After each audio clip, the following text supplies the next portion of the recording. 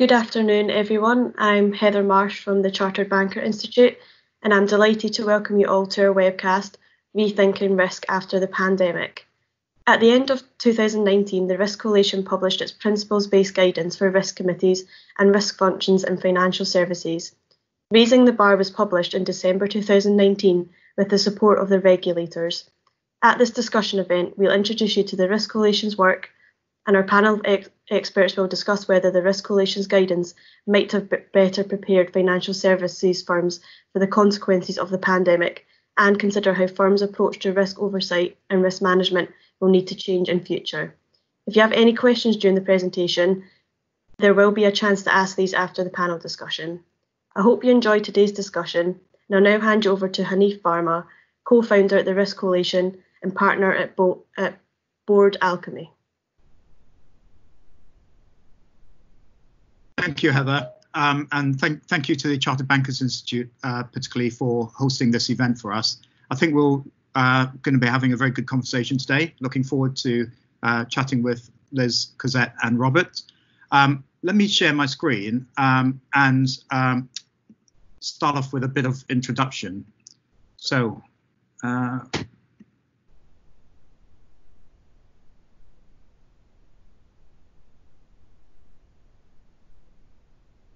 Okay, so just before starting, I'd just like to mention that if everyone can stay on mute for the time being, and we'll take questions a little bit later on once we've heard from all the panelists.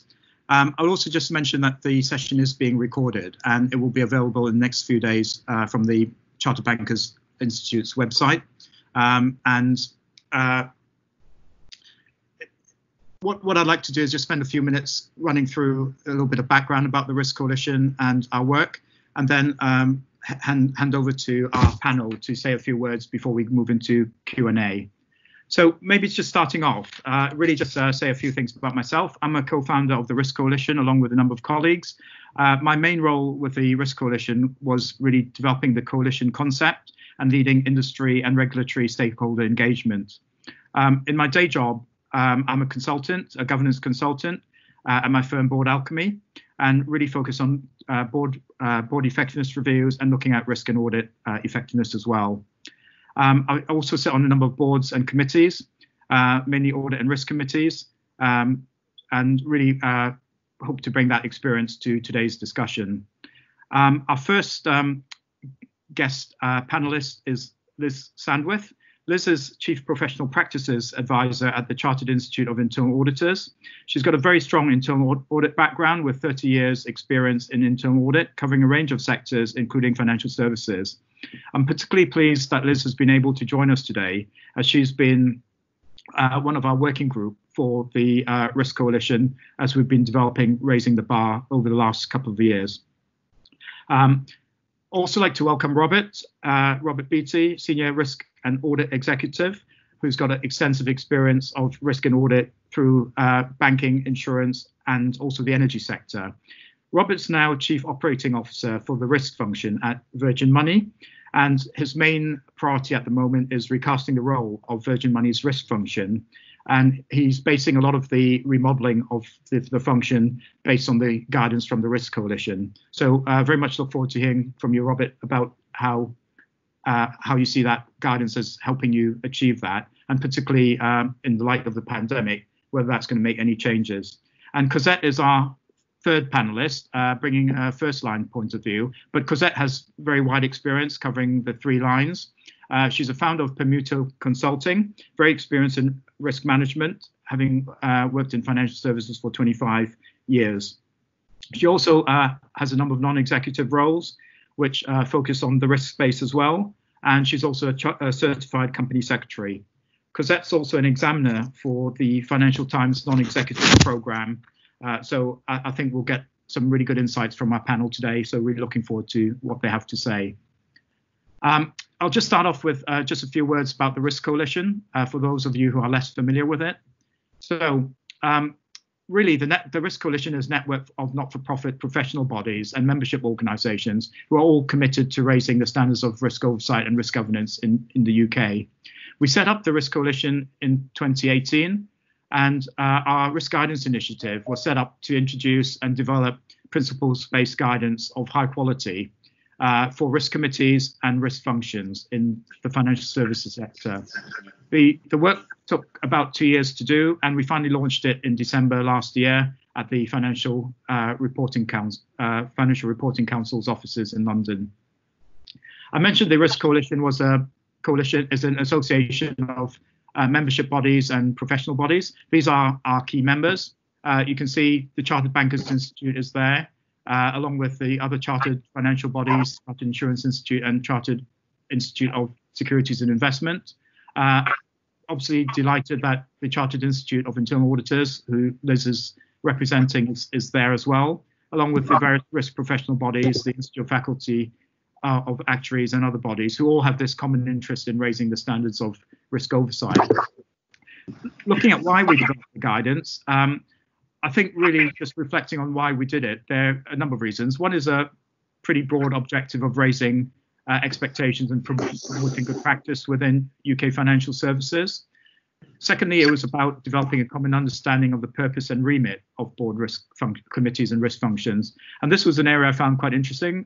Very early on in the process, I interviewed a risk committee chair who said, actually, something like this would have been really useful to him when he first took over the role, because there was nothing actually around that set out what a risk committee should do. So he had to kind of piece together himself what that would be. Another important reason is to provide a benchmark to help risk committees and risk functions objectively assess themselves. And again, a senior risk professional at one of the big banks said to me, basically, this would be really useful for him because his risk committee keeps asking him how his team are doing. And basically, he's got no yardstick against which to benchmark them. So he felt that this was something that would really help him as well. And frankly, at the end of the day, I think there was a sense that there was a gap that needed filling. There's no principles-based guidance for risk functions and risk committees, unlike the Corporate Governance Code, which talks about boards, audit committees, remuneration nominations committee. It just mentions risk committees in passing, but not really focuses on it. And the Chartered Institute of Internal Auditors, I'm sure Liz will tell us a little bit more later, have produced some excellent guidance for internal audit in financial services. And that was, in a sense, a bit of a role model for us to try and achieve in the risk space as well. A few points on scope. So first of all, we've really focused on UK financial services. We wanted to have a fairly discrete area to focus on. And the first project of ours is the guidance for financial services firms. We will look at other sectors as subsequent projects. It's important to know that the guidance is principles based, so we're really focused on improving outcomes. It's meant to be proportionally applied, so we have a number of principles, 8 for risk committees and 9 for risk functions, and below that a number of paragraphs of guidance. But really the objective is to try and make sure that you're achieving the right outcomes and achieving the principles. And I think those principles can be applied to organizations of all sizes. And finally, we haven't tried to be prescriptive, and what we haven't tried to set out to do is explain how different risks should be managed. What we've done is provide a framework within which a risk committee and risk function can operate and deal with the whole gamut of risks that they actually face. Just a number of quotes I thought would be helpful just to give you some idea of the feedback that we've had. The first one, top left, is from Michael Manelli, who was actually writing our forward for us for raising the bar. And he expressed surprise as to the fact that there was no principles-based guidance around already. You can read Michael's full introduction, his views in the forward to the document. Top right is a comment from the Investment Association, membership body for asset managers. And they've said basically that they see this as helping strengthening the companies in which they invest. So they see the guidance as a good thing. And the two quotes at the bottom, I'll let you to have a quick read yourself, but they're basically from a CRO and a chief internal auditor, again, expressing support for what we've done. And I suppose really in a way, one of the key aspects people ask us is what do the regulators think? And we've got a quote from the Financial Conduct Authority, and they've basically said 3 things. One is they very much welcome the initiative to introduce the risk guidance. Secondly, that it is compatible with their approach to focus on personal accountability. And I think very helpfully, they say not to use the guidance as a tick box exercise, but to really to make sure that good outcomes are being achieved. We also had a call for the Financial Reporting Council, and what they say, I think, which is of importance, is that the guidance is consistent with the aims of the Corporate Governance Code. So I think it sits very nicely, nestles in with it very nicely as a basis. So raising the bar itself is a front image of the document at the top of the screen at the moment. We've set it out in two parts. Part A, which is focusing on risk committees, and Part B, looking at risk functions. There's a link there that you can see, which will show you where the guidance is. But if you look at riskcoalition.org.uk, you'll be able to download a copy for free at your leisure. And I hope you find that of interest if you haven't had a chance to read it already.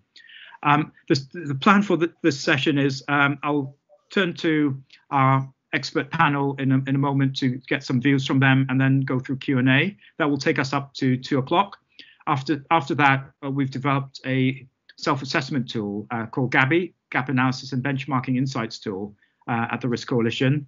And that's now available for both Parts A for risk committees, Part B for risk functions. And I'll give you a short demonstration of that for about 15 to 20 minutes. And I'd be happy to take questions as part of that as well, if you're able to stay on until 2:30. So that's really the key bits I wanted to cover.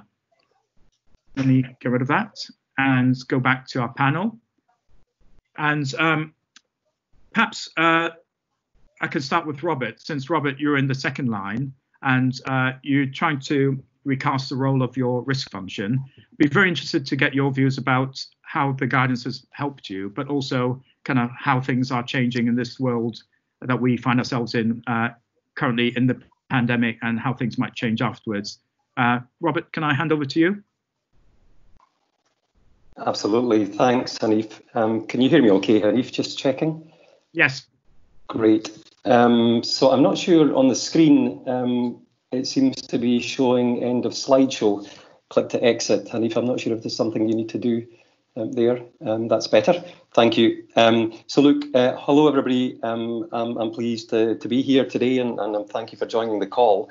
I probably part of the introduction just to mention that I am currently the Risk Chief Operating Officer for Virgin Money. For those who don't know, Virgin Money was kind of formed in its current format following the acquisition of what was Virgin Money by Clydesdale and Yorkshire Bank Group.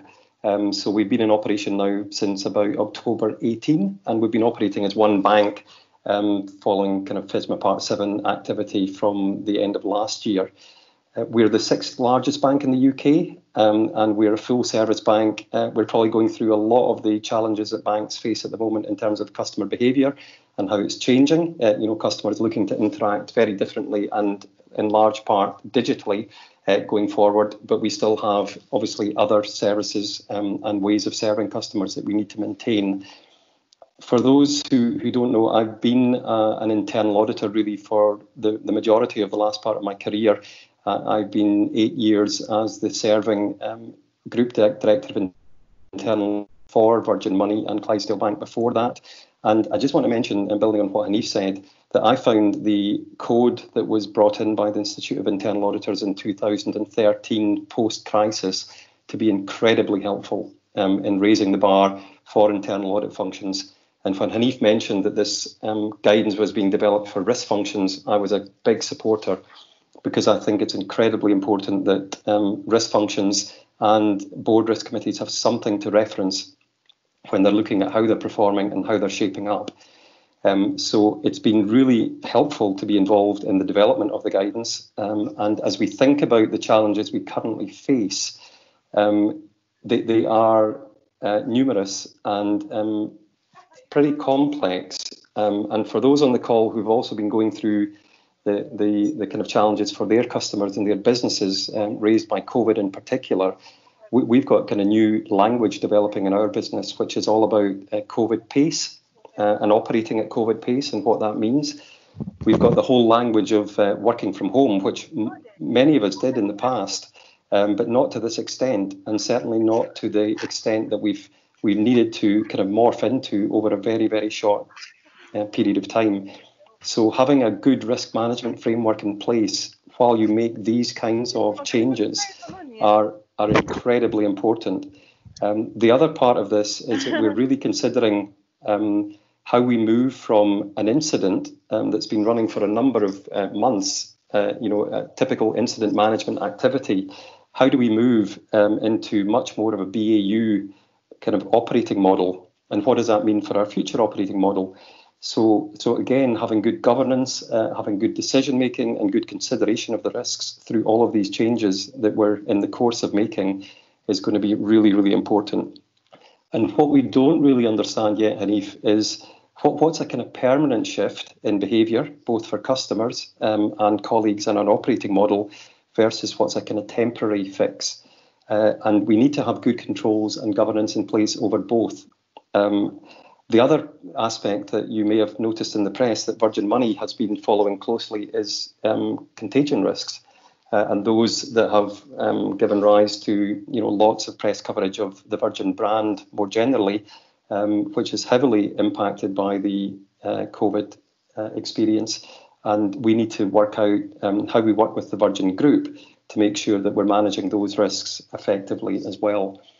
So look, it's been a very, very interesting experience to go through. The governance, the guidance that came out for internal auditors was developed, 3 or 4 years after the last kind of major challenge that the UK faced, in particular in financial services, and we're now seeing another one play out. And I'm going to be interested in hearing from those joining the call today what your kind of thoughts are on your own businesses and how they're performing, and questions that you might have for us as a panel about how this particular guidance and the tools that are coming out, the Gabi tool, for example, might help support how we understand what our different businesses are thinking about going forward. So thank you. With that, Hanif, I'll hand back to you.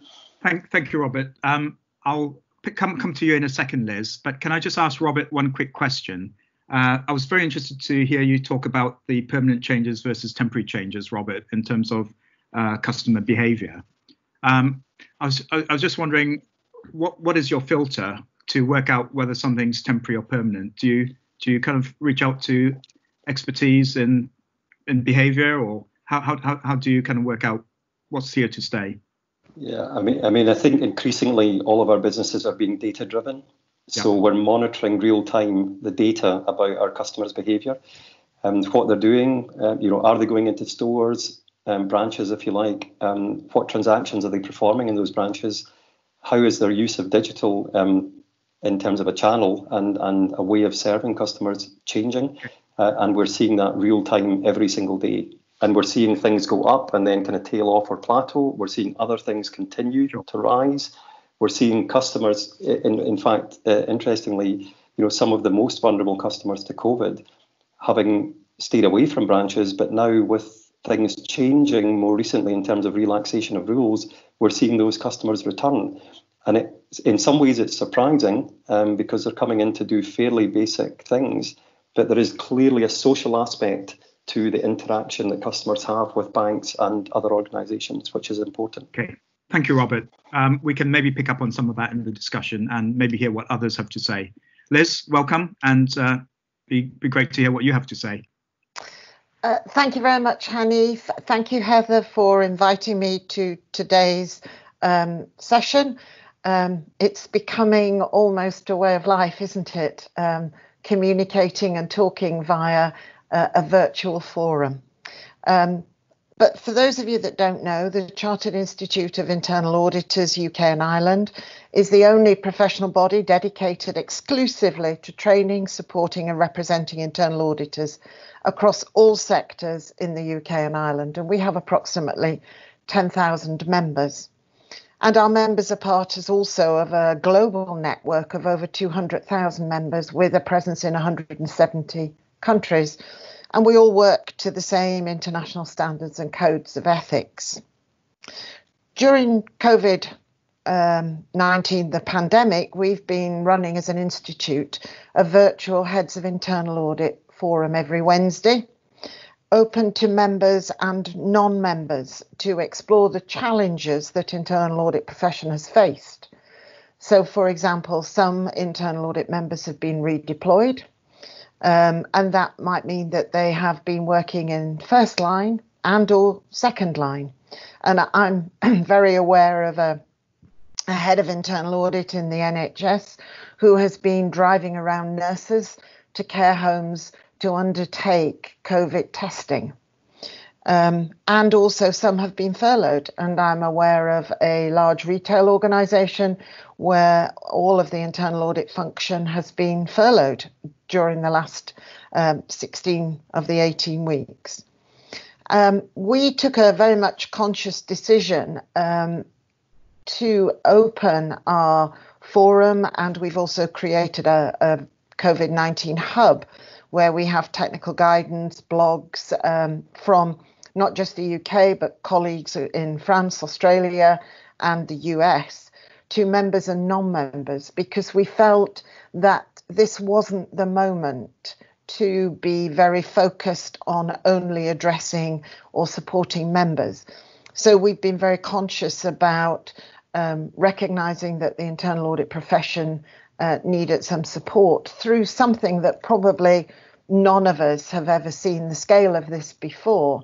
And even if we survived through the financial crisis, that wasn't quite the same global and impactful scenario that we have had across every sector from the COVID-19. One of the things that we have also been involved in, or the profession has been involved in, is providing real-time assurance. And that's been working in the first line, new processes, new requirements brought in, perhaps government funding, making your furloughed application for funding, also swapping what you do. So if you take companies like Burberry and Barbour, they've moved from making designer products, wax jackets, into creating PPE. So the heads of internal audit have been looking at the processes. Have we got the right controls in place? And were the decisions made based on customer need and the requirements in our particular scenario?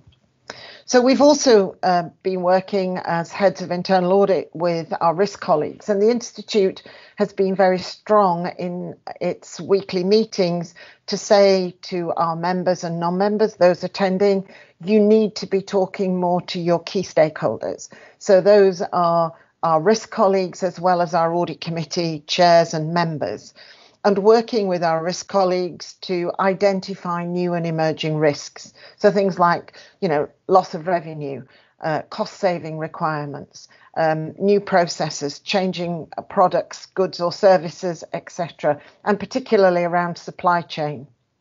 And as we move forward as a profession, we're looking to reimagine what the profession might look like. For example, one of the things that we're talking a lot about at the moment is stronger relationships. So building on what we've learned through COVID to help us continue to build that relationship with our risk management colleagues, and equally important, our audit committees, and in the financial services sector, very much our risk committees. So making sure that that relationship, the linkage between the two is strong so that we benefit, or the organisations benefit from all of this. IIA Global, you remember I mentioned them at the beginning, has only this week launched a revised 3 lines of defence model. And they've called it 3 lines. They've dropped the use of the word defence. As we might expect, the first roles are very much directly aligned with the delivery of products and services to clients and organisations, and includes the roles of support functions. Second line roles provide assistance with managing risk, as they do currently. But interestingly, the new model reflects that first and second line roles may be blended as well as separated. So there's a slightly different nuance here as we move forward. And they talk about second line roles focusing on specific objectives of risk management, such as compliance with laws, regulations, and acceptable ethical behaviour, internal control, information and technology security, sustainability and quality assurance. So they are being a lot more specific about some of the roles of the second line, which I think is really helpful as we move forward. They're also recognizing that second line may have their role may span a broader responsibility for risk management, such as the enterprise risk management. But they are very clear that responsibility for managing risk remains part of the first line roles and within the scope of management. The Institute's guidance on effective internal audit in the financial services, also known as the Financial Services Code, some of you will be familiar with it, I'm sure. We are planning on refreshing it and republishing it later this year after we did a survey in the very early part of this year. So it is continually being updated. And I was really pleased to hear that, Hanif and I have worked together on the Risk Coalition guidance using a similar model and approach to the financial code that we have used. And I hope that moving forward, Hanif will also do as the Institute has done and move from a simple code for the financial services sector into a code for the private sector and third sectors, which is what we have recently done and published at the beginning of this year. Because then together we are keeping our risk and our internal audit colleagues aligned, which I think is particularly important, particularly in view of the new world that we are all facing and the uncertainties, the vast number of uncertainties. The Institute has supported the Risk Coalition throughout the creation of its risk guidance and was really pleased to see the recent introduction of GABI, which I believe you're going to see a demonstration of later, which is its online gap analysis and benchmarking insight service, which is really important and one of the things that the Institute is looking at, how we can do better in terms of benchmarking. Personally, I'm delighted that colleagues in risk and internal audit continue to support each other, and perhaps, and I hope, that the pandemic has strengthened that relationship further and that relationship continues as we move forward. The Institute is advocating that our members work with their risk colleague, and I think this is particularly important, to reset the risk agenda for the remainder of this year and moving forward, because everything I'm hearing says that COVID-19 is the thing that's on everyone's agenda now. But as we move forward through the next 2, 3, 4 years, we're going to be faced with recession, climate change, and heaven knows what else. So internal audit and risk working together is my nirvana. Thank you, Hanif. Thank you, Liz. Let's move on to Cosette and get her perspective of where risk is at the moment and how it needs to change. Cosette? Good afternoon. Thank you very much for having me here today. I'm delighted to be here. I wanted to begin by sharing my thoughts about how we entered this year and then how COVID-19 has changed the game, building on what my other colleagues have already said. So coming into this year in financial services, evolution of the conduct and more generally the culture agenda within financial services institution continued to be one of several key areas of focus for our regulators. And one of the things that's very exciting about the Raising the Bar guidance that was published at the end of last year is that it plays a role in being able to make transparent and to articulate more explicitly some of the activities in that space that financial services institutions are undertaking. But now let's reflect upon what's happened since the start of the year. We've had a situation where, as we've noted from what our colleagues have just said a few moments ago, that people have been working from home, that we've had to scramble to refashion products and services, sometimes fundamentally, if you consider what's happened outside of financial services. For example, taking the Burberry example, where manufacturing of completely different things was suddenly undertaken for the greater good of all. Coming back to financial services, that manifested more fundamentally at the start in a couple of key things, with the immediate exploration of the capital foundations of financial services institutions, and in some cases the request, shall we say, that banks cancel giving out dividends and take other actions to ensure that they safeguarded capital, since particularly in the early days, there was really no way to know how this situation was going to unfold. In addition to that, banks were also keen to be seen to contributing to helping communities in other ways. And many financial institutions have implemented charitable donations, both of staff time and outright investment monies, to give back to people who need it the most.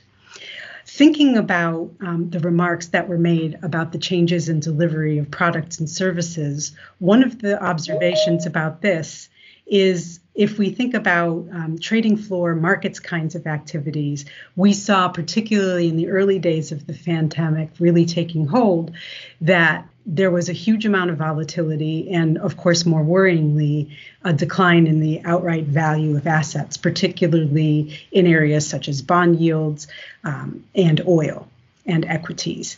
And so in examining the unique situations that those market activities have created, that in turn gave rise to thinking about debt and liquidity with our corporate and institutional clients, and also then thinking about how changing products and services and how client interaction needed to change because of people working from home and the other avenues of improving things to respond to the situation. One of the interesting things about working from home from a risk and control perspective is that things such as surveillance, recorded conversations, timely filing of transactions, best execution orders were all extremely challenging, particularly in situations where it was discovered that being able to record conversations or execute certain kinds of activities could not be done in the early days because the infrastructure investment just wasn't deep enough across all people to accommodate it. So from a risk management perspective in the first line, there were some very key challenges that needed to be worked through in order to be both compliant to regulation and as well as responsive to customer and market needs and conditions. This also manifested on the retail side, most of which this was discussed previously in the comments from Robert, where we looked at individual customers and small and medium enterprises and considered, again, not only the vulnerable customers and their unique needs during this time and how those were changing, but how the revision of products and services needed to then manifest itself in policy and in control and other things in a time where being able to quickly revise and deploy these things in a controlled and considered manner was quite challenging. I think also another thing to think about is the prioritization of work. Projects that were key compliance or control projects at the beginning of the year were suddenly having to be put to one side to be responsive to the situation that we found ourselves in. However, the needs to evolve our risk and control framework from a first and second line perspective, of course, have not gone away. So now as we are coming out of this first phase of the COVID-19 situation, we are grappling in the first line with how we rebalance our prioritization of work.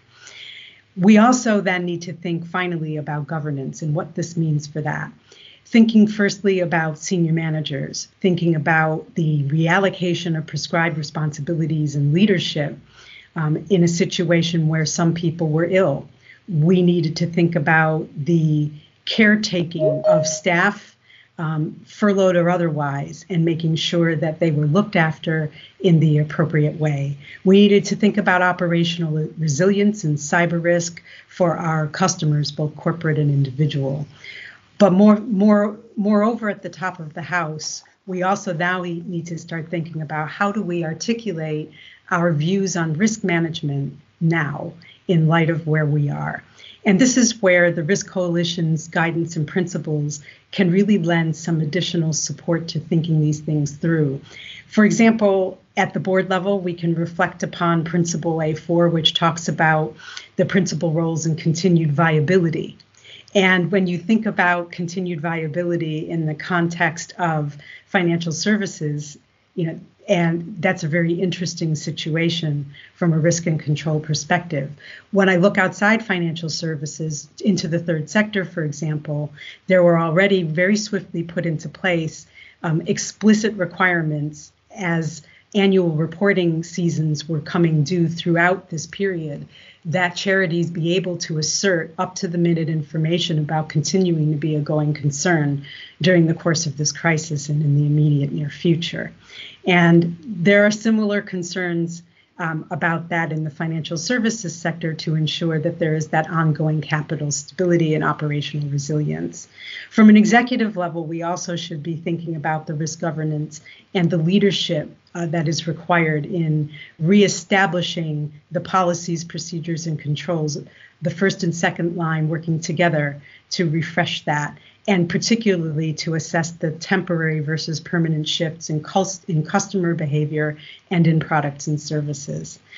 Finally, I'm looking forward to seeing more about Gabi and hearing more about this from Hanif. And we talk about the Gabi service and the Risk Coalition in general in an upcoming article that we anticipate will be out with us in a few days that talks about the importance of this work. Back to you, Hanif. Great. Thank you very much, Cosette. I'd be delighted to take any questions from anybody participating. If you've got any questions or comments that you'd like to make, perhaps you can use the show hand, raise your hand facility, and I can come to you. But in the meantime, maybe I can just ask a question of our panel, Robert, Liz, and Cosette. And I guess one of the things I've been quite intrigued with is actually, we've been talking about horizon scanning for a long time. I just wondered, has the pandemic actually meant there needs to be a change in approach to how that is done, or do board members actually need to understand how their firms are undertaking horizon scanning better? Maybe Cosette, can start off with you. Sure, I'm happy to do that. I think, what horizon scanning means, I think, has changed, and it's expanded to consider this new kind of situation that perhaps was not given the weight it may have done previously. And it's not like we haven't been here before. We've seen SARS, we've seen other epidemics break out over the last 20 years in particular. And yet the horizon scanning about how situations like this could manifest and impact customers and products and services has not necessarily been given the weight or depth of thought and planning for that other risks may have done. So I do think that will impact how we horizon scan going forward. Okay, thank you. Liz, do you have anything to add to that? Anything brief to add? I absolutely agree with Cosette, and I think that we need to, as an internal audit profession, I said earlier, I think it's about working with our risk colleagues to understand from both perspectives which really are the risks that we should be focusing on, where are our stakeholders seeking assurance, and how collectively and together can we provide that assurance. Because I think sometimes, unhelpfully, we don't work as closely with our risk colleagues as perhaps we might do. And I think that one of the things that we've learned through the last 18 plus weeks is how important it is. So, as I said, working together, understanding the risks, the real risks facing the organisation, and looking at how we manage, mitigate and control those risks. Okay, thank you. Robert, do you have anything to add to that? Or otherwise, there's another question I'm quite interested in getting your views on. Yeah, look, really quickly, to build on Cosette's SARS example, when I was in the energy sector back in 2007, 2006, we were talking about bird flu. And some people in the organisation talked about bird flu, bird poo. So there was a bit of dismissive kind of nature to the way in which that was being considered. But I think what has happened in the intervening period is that resilience has been built in to the financial services sector.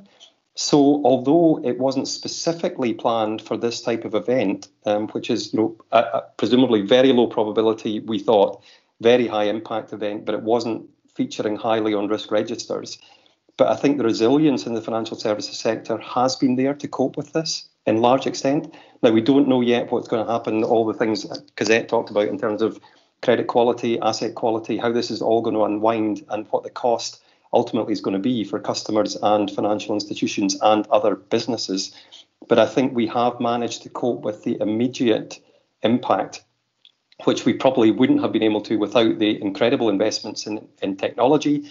And the facilitation of board meetings by this type of medium could not have been possible 10 years ago. But I think huge investments have gone in, and we've managed to cope with this, certainly in the immediate aftermath. Okay. So that's all I wanted to say. Thank you. Okay.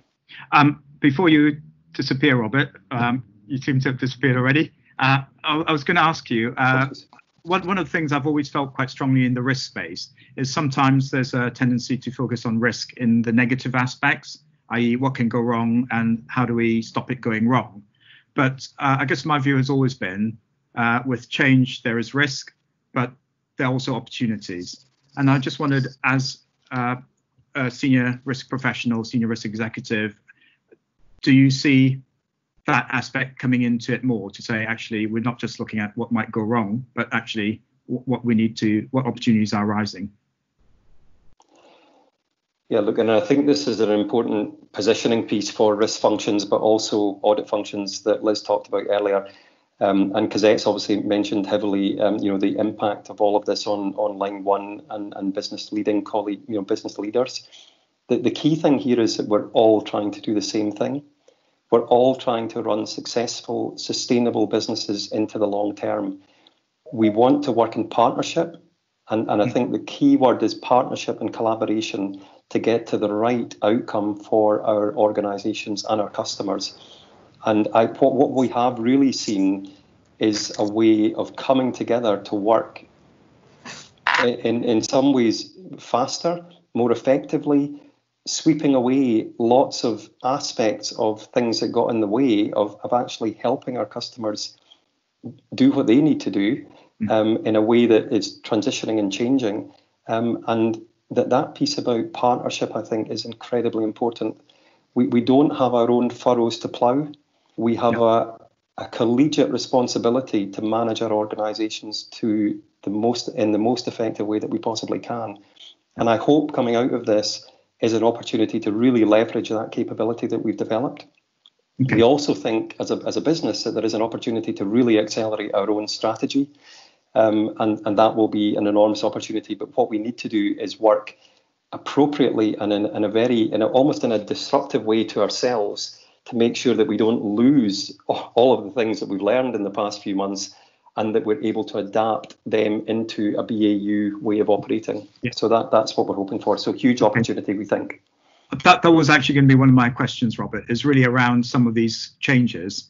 I guess I'm not sure where organisations will end up, whether they will say that was COVID and we had to do it, but now we can get back to some of the old ways of doing things. And certainly some of my clients are, in relation to boards, for example, they're very keen to get back to face-to-face board meetings, which I understand, but they're almost saying we don't want to do another Zoom meeting or team meeting unless absolutely necessary. I just wondered, Robert, what your thoughts were in terms of how are you going about trying to make sure the new practices that are really good are being embedded and we don't just revert to type without thinking through it? Well, in some ways, we're not going to have a lot of choice because that means we need to get better and smarter at working this way. Mm-hmm. Because although the government is saying, get back into the office, I think the reality of that is that we have a real responsibility to make sure that we're not adding to a potential problem that could permeate for longer and impact the economy for longer. So we are definitely taking the view that working from home, as RBS came out and said in the last few days, is the way forward for the foreseeable future, unless you have to go into work. Okay, so we don't want to add to it. We want to become better and better at running our business this way. And where we get to a point where people and colleagues can go safely back into work for collaboration purposes, for setting of strategy, those types of discussions where you probably do need to be in a room ideally, we will want to facilitate that. But we see our offices changing completely in terms of their use. It's not going to be 80% desks for all colleagues. It's going to be a very different working environment going forward. Sure. Okay. May I please add to that? I wanted to pick up on two things towards the end of those remarks. The first is that I was actually astonished at how there is technology out there that enables collaboration in ways that, honestly, I'd never really imagined were possible. To give you one example, when you look at Six Sigma process reengineering, typically what happens is you get all of the right people who are involved in that process every single step of the way, whatever piece they own, into one physical place. You map it out on the wall, you put Post-it notes there and the whole 9 yards, and then you re-engineer the process. I could not believe it, but we did it virtually. There is software out there that allows you to do exactly the same thing with Post-it notes and everything. And so I think with, to go back to what was said earlier about 10 years ago, technologically, none of this would have been possible, but it is now. I do believe that working from home will not preclude such collaboration because of the technology above and beyond virtual meetings like this. There are other ways to collaborate with each other, which is just a joy to see. The other thing I wanted to build on, and this may have other things to add about this particular point. This goes to the point of collaboration across the three lines. So I think, obviously, up until now, each of the three lines had very segmented accountabilities. And it was not always easy to work together because in part of the perception of the accountability and not wanting to poison the well or anything like that. However, when you find where the new borderline is in helping change products and services at a time of need like this, one has to think that there is a permanent way of working together that we can take away from that allows us to continue to learn from each other, yet still preserve those distinct purviews of those accountabilities. Liz, you may have some thoughts on this. I absolutely agree with you, Cosette.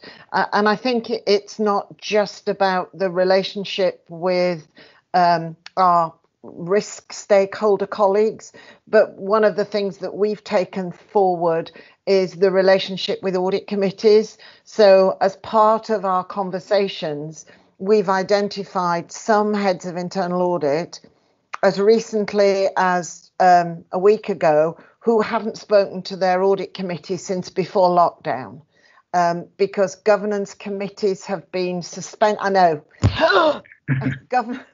governance committees have been suspended because of them not being prepared to take this virtual forum environment, which is of concern to the Institute. So we've been talking about how we can move that forward and how we can strengthen that relationship moving forward. So I think that's a positive that's come out of this. The other positive, as I said earlier, is the relationship, the really strong relationship with our risk colleagues.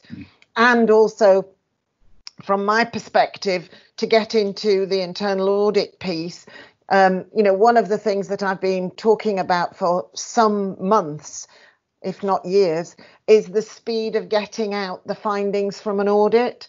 And, it always used to be, we've finished the field work, now you all wait 6 weeks or more before you see what the findings were.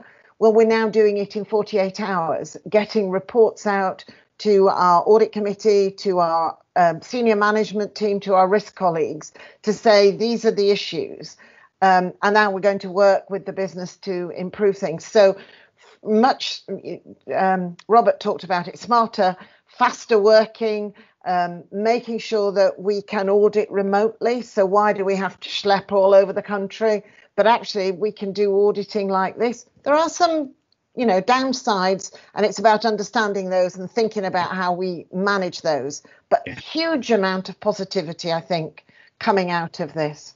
Yeah. So I guess it's getting that right balance between some of the face-to-face stuff that we are all probably missing quite a lot, but also some of the new ways of working and incorporating them. One of the just to say to everyone in the audience, if anybody does have any comments, please let us know. Raise your hand, and we'll be able to see it using the facility. But one area I was very keen to just get the panel's views on as well were really around skills and development and training. So I guess, does all this mean we need a different type of chief risk officer? Do risk committees need better training? Do we need different skills on our risk committee than we thought we might need 4 or 5 months ago? Any thoughts? Maybe Robert, starting with you. Thanks, Hanif. I think in this space, interestingly, our focus is turning towards colleagues who are training and coming into our organisation, as opposed to the kind of more settled, typically board members. But it could apply to board members who are joining the company afresh. How are we going to onboard colleagues in this environment? How are we going to take care of their career development? How are we going to take care of their support networks? How are we going to provide the facilities that they need to develop their careers? So I think it's quite a general point that we are very focused on. We're calling it a life more virgin. And we're trying to develop what we believe to be the kind of principles and rules of the road around that. But it is a concern to us because it's all very well if you've been in an organisation for a while, you've got your network developed, you can do things this way because you know who to contact. But if you're not meeting in groups of people in the way that you would typically do, you're maybe not having a dinner after the board where you do some of the kind of more kind of nuanced conversations about how things are going. There will be things that are missing, and we need to work out how we close those gaps, because if those gaps develop, that is going to potentially have a material impact to the effectiveness of the organisation over time. Great. I certainly take fully on board your comment about the onboarding aspect, Robert. I've joined a board recently, and one of the activities is running some conferencing facilities at the organisation.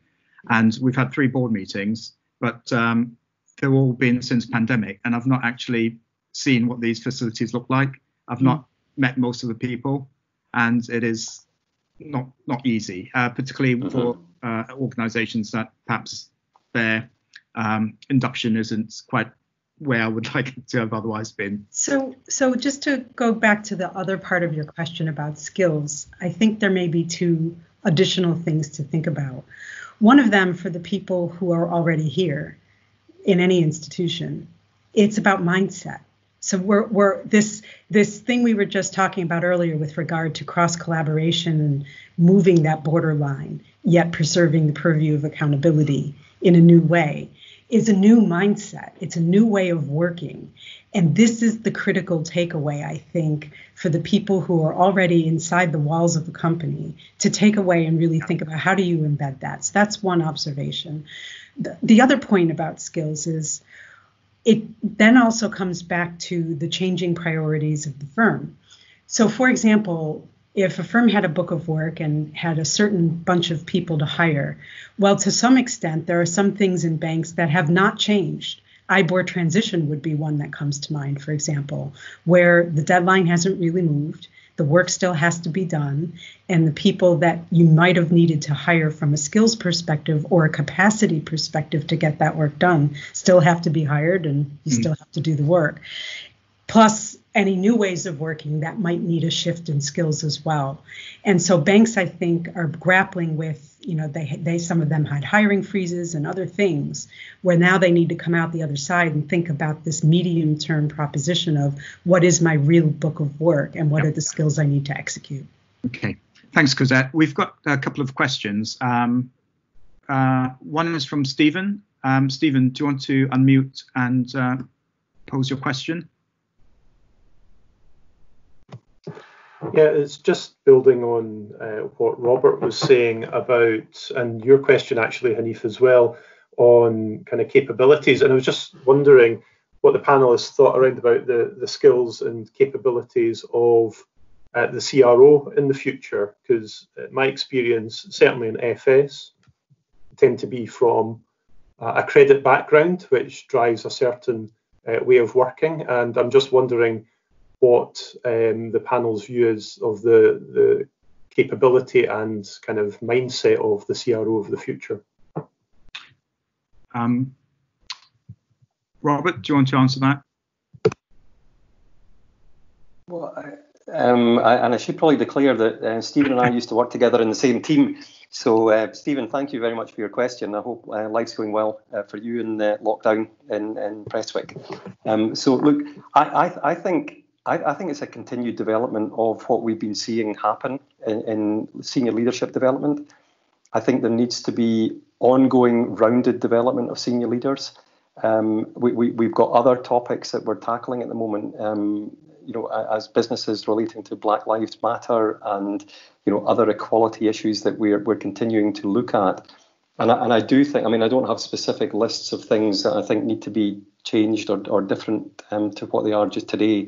But I do think leaders of the future will need to be more rounded than coming from a credit background. I think they will need to have developed skills in financial services, potentially in other sectors as well, and be able to adapt their approach through ongoing learning to how they need to perform and how they need to be providing that direction and leadership at the top. I think they need to be probably more hands-on than they have been, or some have been, because I think it's about really understanding at grassroots level what's happening with colleagues, what's happening with customers, and how we continue to build our knowledge base through internal data and also data that's available increasingly externally to benchmark how we're doing. So, Stephen, thank you for your question. And I think what you've just explained, Robert, is actually very consistent with the feedback we've had during our consultation phase and all the outreach we've done, that actually it's a much broader set of skills, and increasingly it's a focus on some of the softer skills as well. We've got a question from David. David, do you want to unmute and ask? And we'll probably finish off with that question. The answer to that question rather than the question itself. David? Okay, thanks, Hanif, and thanks everyone on the panel. I particularly was interested in Liz's comment earlier about the new 3 lines model. I'll have to remember to forget to use the defence word when I'm talking about the 3 lines model. The fascination for me isn't just the fact that we've got a revised model out there. It's more the fact that, it talks about the first line, it talks about the second line, it talks about external assurance, but it's come from the 3rd line. It's come from the Institute of Internal Auditors globally. So I know it's obviously taken wider consultation, but from what perspective does the new 3 lines model get approval, ownership, buy-in from the representation of the first and the second lines? Or do we think, and particularly I'm thinking about the Risk Coalition and the guidance there, to what extent would you need to reflect any changes that have come out of the new 3 lines model? So I suppose it relates to all of the panel, but just interested in your views, because I guess we're going to see this is going to be popping up in a number of different webinars in the coming weeks and months. Okay, I'll just respond very briefly, and then maybe Liz can add to it, David. And I guess this is obviously a new piece of guidance that's come out from the Institute. And I think one of the things we will do is kind of obviously go through it and reflect on it and work out kind of how that fits in with what we've actually done. I think with the guidance itself, we'd be hugely reluctant to make changes having just published it. And I think we need to leave it for a few years and then take stock. But certainly we can add to that through various, through our blogs and articles and things that we've done, just to add some additional a veneer over it to comment and reflect on it as well. Liz, I don't know if you want to add to that. I think you have captured it, Hanif, and I think it's exactly the same thing that we're going to have to do as we revise and update our financial services code and also our new internal audit code for private and third sectors.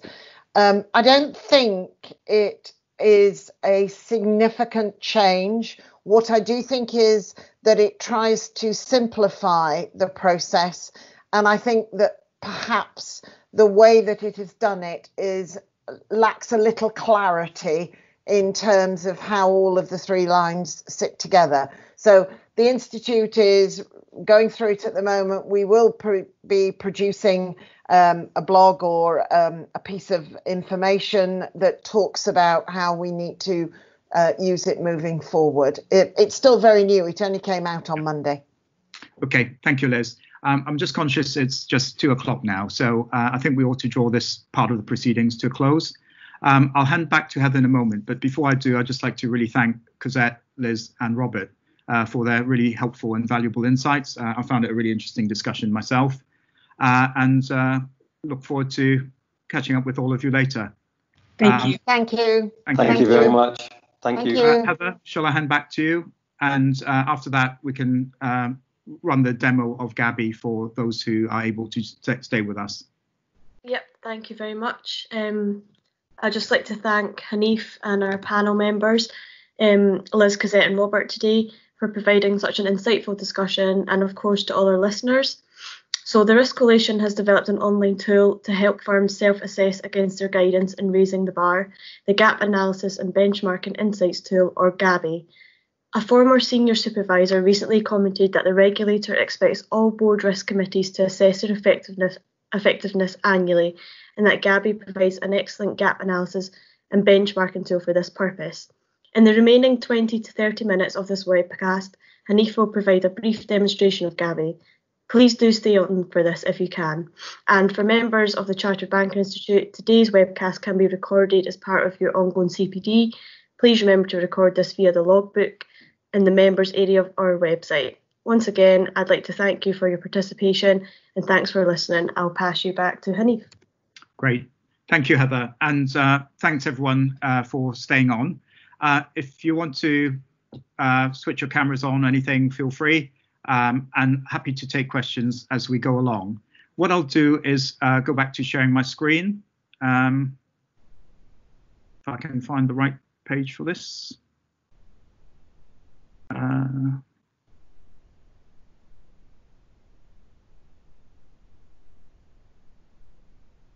There we go. Right.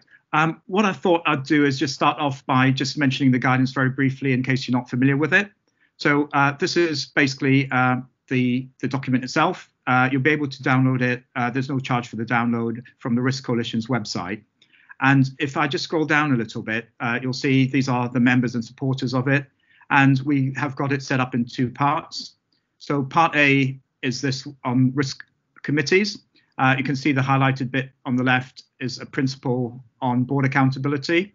And the key thing there, for example, is that the board retains ultimate accountability for the organization's principal risks and their risk management arrangements. And you can see we kind of work through the 8 principles. And if we go on to the next page, you can see this is how we've set it up. So on the left-hand side, we've got the principle on board accountability. And on the right-hand side, we've got the paragraphs of guidance. And if you scroll on, you'll see we go on to principle A2, A3, and so on. So that's really how the guidance has been set up. What I'll do now is just go into the tool that we have. We call it GABI, Gap Analysis and Benchmarking Insights. How it works is it's really about getting a cross-section of views or 360-degree views from various people in your organization. What happens is somebody is appointed administrator, normally somebody from the risk function. They have to fill out a very simple spreadsheet with email details of key people who will contribute to this assessment.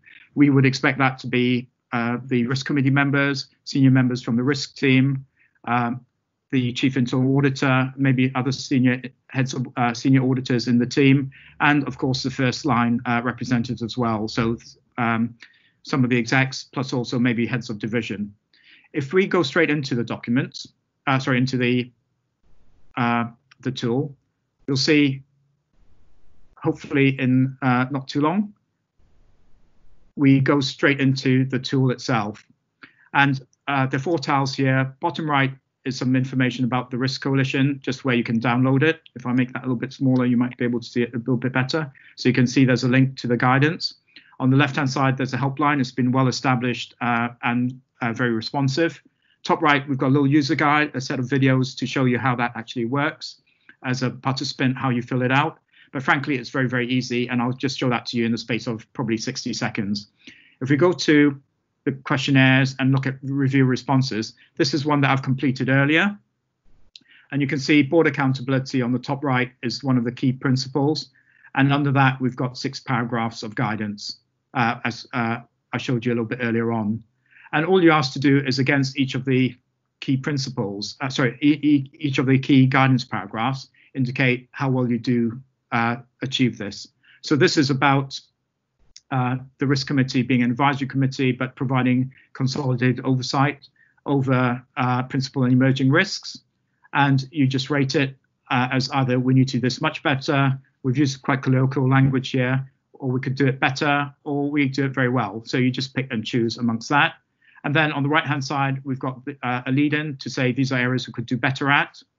And you just select the ones that you think are important. If you think we can do more on emerging risks and you think that's an important area, you select that. If you think actually the role of the risk committee in having that overview or purview isn't clear enough, you can tick that. So it's very simple to complete.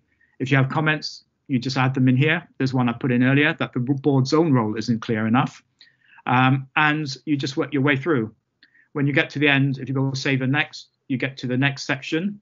This is one on composition and membership, the second principle. And similarly, you just work your way through. And when you get to the end, that's it, all done. You can download your responses for future reference by clicking on the red icon on the right. If you're the administrator, you can just go into status and see exactly who's responded and who's not. So here are some of the individuals who've completed it. The reds are the ones who haven't started, and the yellows are the ones who are partway through. So very simple to keep track of it as well. But I think the really interesting bit is really around the reporting, which I've just gone into.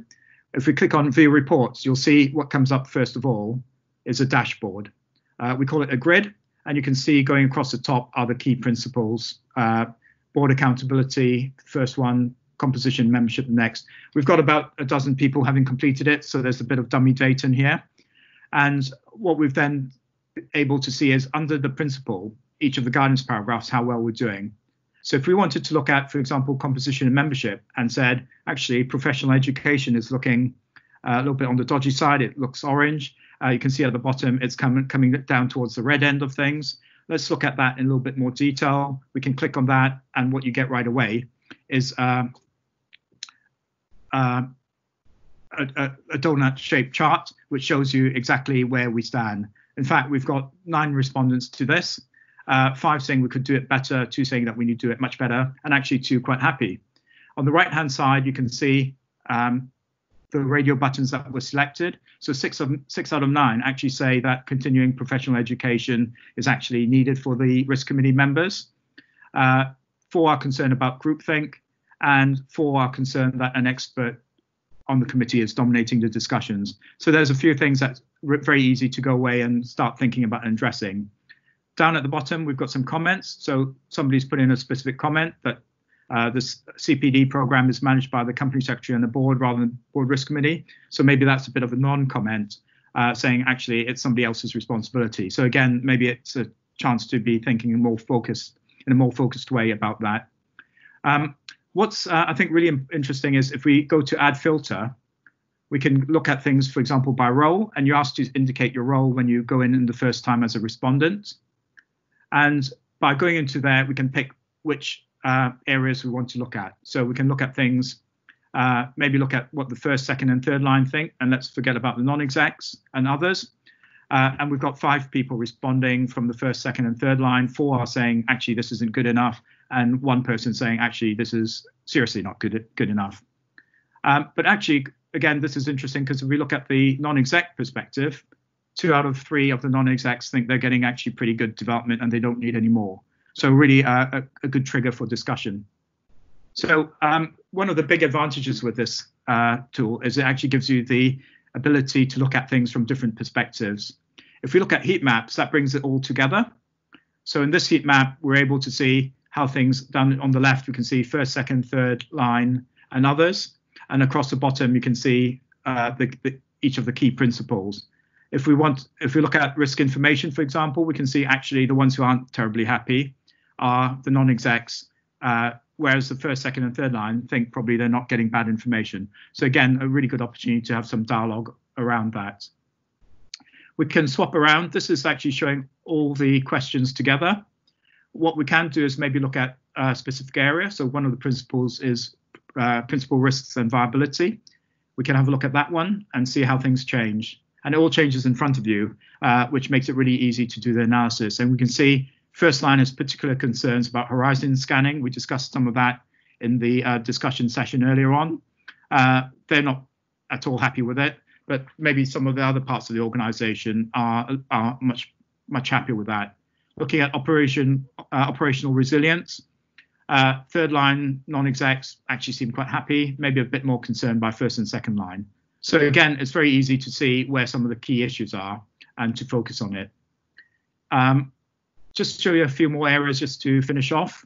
In analysis, the first thing you get if we're going to compare, again, it's a different way of looking at it, but it's comparing, you can see up here, it's showing the left bar is showing the first line and it's showing everything else in the right. So the principle is board accountability.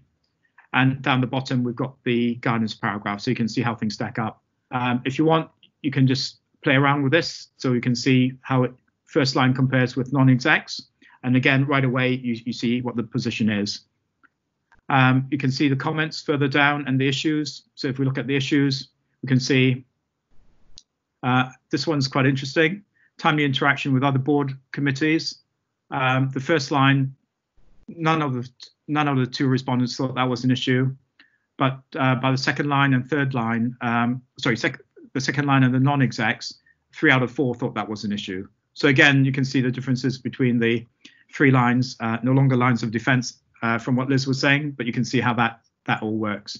Progress is showing this year versus last year. So when you run it again 12 months later or 6 months later, you can start tracking progress. We've not got dummy data for 2 years. So at the moment, we've just got the 2 bars the same, but you can imagine how that might look and be able to demonstrate progress to you about how things are moving. And then if you go to all charts, that's just summarizing everything, all the respondents together, and you can see how everything stacks up there. You can filter it as well by the different categories. If you want to just look at the comments, you can do that as well. So if we look at the comments for board accountability, you can see these are the comments that people have made in the free text boxes. So it's all pretty straightforward and simple to use. Happy to take any questions if anybody's got anything. Please just come off mute and I'll be able to kind of answer any questions, or if you've got any observations, be happy to answer those.